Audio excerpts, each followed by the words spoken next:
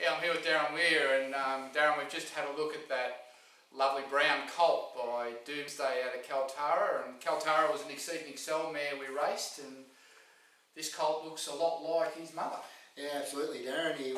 Watching him walk up and down the alleyway there, he's a little bit busy like his mother, you know, looking at everything and wanting to get on with the job, and got a nice hind quarter on him as well, and everything looked to be in the right spot, and you know, he looked like a bit of a runner to me.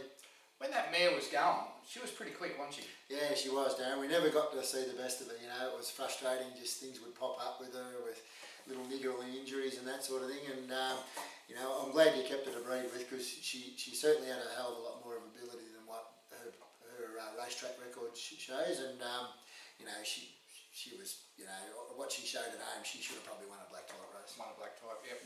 And Domesday, what do you think of him as a sire? Yeah, I've trained quite a few Domesdays now, and I bought quite a few as well, so no, I really like the steed, and you know, hopefully he can do the job.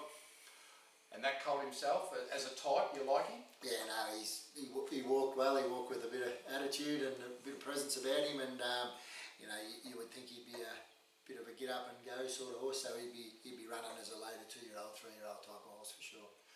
And he's another horse that's Super Vobis and Vobis Gold, and he'll be trained here in Ballarat with Darren Weir, and obviously Darren's churning out plenty of winners, and this looks like a ready-made racehorse.